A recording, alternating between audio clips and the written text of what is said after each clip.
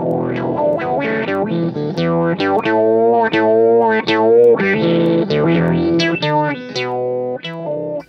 it's Gary Fox here, and tonight we're going to talk about circles and cycles. Cycles and circles. It almost rhymes. And I want to talk about where cycles come from. There's two ways of generating them that I know of. And so we'll just start. Okay. Start with a circle. Now, a circle is a continuous loop, and much of nature works off of circles. As man thinks about things, man thinks about, I want to get from point A to point B, and the closest distance between 2 points is a line. But much of what nature has continues the same thing over and over and over again. So we think about, daylight turns to night, night comes to day. The moon rotates around the earth, revolves around the earth, and as it does, it creates the different moon cycles that we see. We have the seasons. The seasons change based upon how the earth rotates around the sun, and then the angle of inclination of the earth.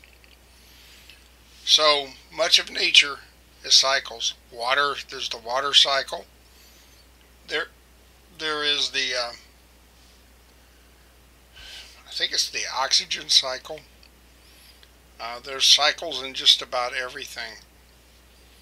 So we start with the circle, and then to make it easy for me to do this, I do some angle lines on there. Each of these angles is at 10 degrees from the previous one, and we're going to start from what's commonly called the 0 point, which is right here at the 3 o'clock position, and we're going to go in a counterclockwise direction. That's done because when people drew regular graphs, they made this first quadrant here as 0 as the first quadrant, and then numbers went up as they went, and numbers increased as they went to the left, and numbers increased as they went upward. So they did the same thing with the circle. They start right here as the 0 degree point, and then here would be 90, 180, 270, back to 0. Okay, what we're going to do with those is that we're going to draw lines. We're going to extend these, and we're going to extend based upon the point where the radial line intersects the circumference of the circle, the outer edge of the circle. So I'm going to turn those on right now, and we have those in the horizontal direction, and I'm going to zoom out just a little bit so we can see the whole thing. And now we're going to draw those in a regular graph form, so I need myself some lines here, some grid lines, and each of these are going to represent 10 degrees. And so now we draw how far up it is. So here at the first point we'd be right at 0, 0. Second point we'd move over 10 degrees, and then we move to the point where it lines up. So we'll do that here, and I have now drawn that graph. You see that I did the first half as it was going up, and then the second part of it is exactly just a mirror image of that as it goes down. Well, if we continued on around the circle, now we've made it 180 degrees, so now let's say we continue on around and we do the second half. All I have to do is take this, mirror it, make a mirror of it around this 0 line down here, and then move it back over to show the second half, and that's exactly how I drew that. And now let's zoom out just a little bit more, or actually let's cursor over. Whoa! I blew it. Okay, well there it is right there. So we zoomed out, and we now have that shape, which almost everybody knows is called a sine wave. And that's exactly how it's created in electricity. They have a magnet inside a wheel, inside a circular thing, and they have coils out here. And as that magnet moves by those coils, it would generate, if it was exactly, if this coil was on the top, it would generate maximum amount of power as it crossed that top. And it would generate zero power as it was at the 90-degree point, the 0 and 180 degree points. And then it would be affecting the opposite half of that coil as it went around to the second half of the curve. And so it generates it exactly like it. So that's one of the ways which an actual sine wave is generated. And you think about this dynamo of industry, this generator would be rotating at constant speed. So this would be constant time right here instead of just constant degrees, but it's constant degrees also. As it continued around and did the second half, you can imagine we'd keep sticking these sine waves, sticking them to each other, and the sine wave would continue to grow and grow and grow, would never end.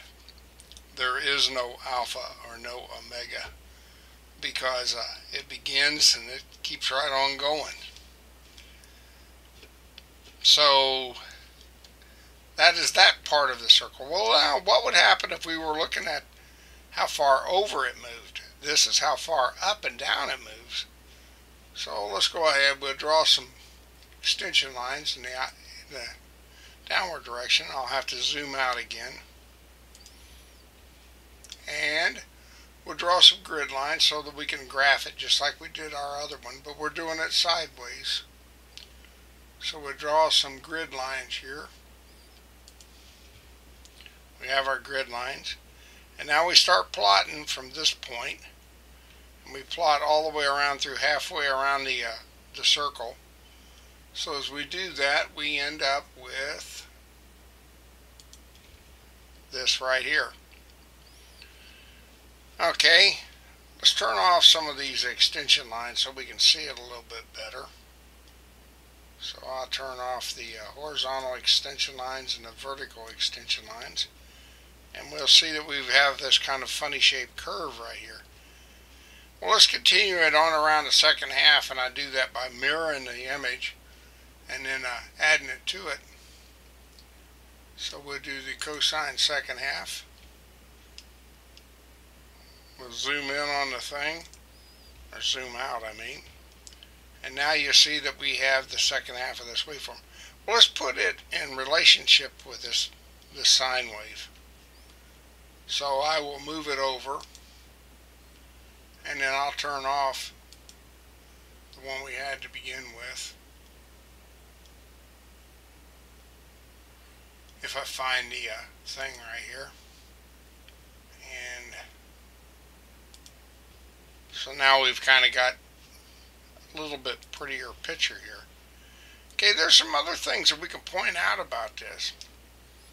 If we look at this curve right here, at how fast it's moving at maximum speed at this part, and then it starts to slow down.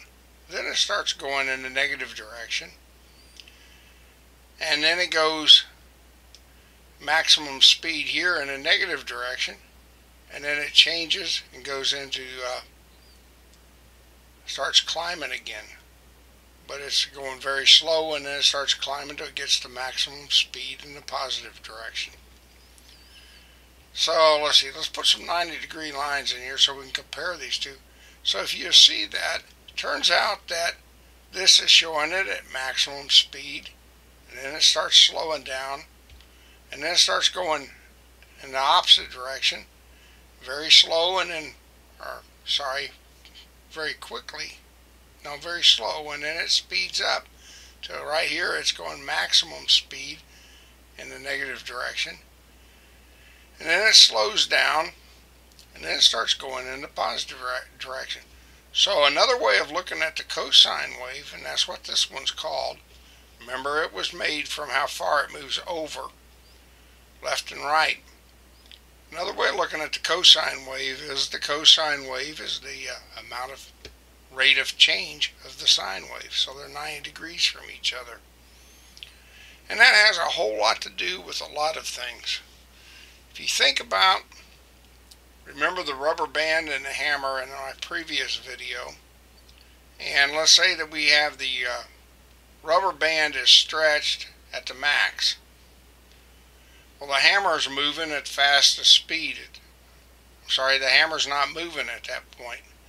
But then as the hammer starts moving and gets to the fastest speed, the rubber band eventually is at zero stretch. Then the rubber band goes to the point where it's stretched even less than what it would take to just hold the hammer with the hammer moving still. And the hammer starts slowing down because gravity's pulling it. Then the hammer starts picking up speed in the opposite direction because gravity's pulling it down, and it starts stretching the rubber band in the opposite direction.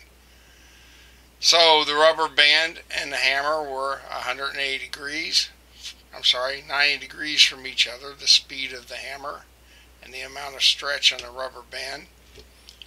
And it forms this wave forms, which the big name for that is simple harmonic motion, and is based upon a circle. So it's a cycle, as if it was going around a circle. The same kind of formula happens in predator-prey situations where, let's say, you have foxes and rabbits. That's the typical one they give you when they talk about this. So we have fox population at minimum, but the rabbits are at maximum. Well, the foxes have plenty to eat, so they start producing more foxes. Pretty soon the rabbit population gets going down. Well, then the foxes have reached a peak, but there's still a lot of them, so they keep eating rabbits, what few rabbits they can find, and then the rabbit population declines to its minimum.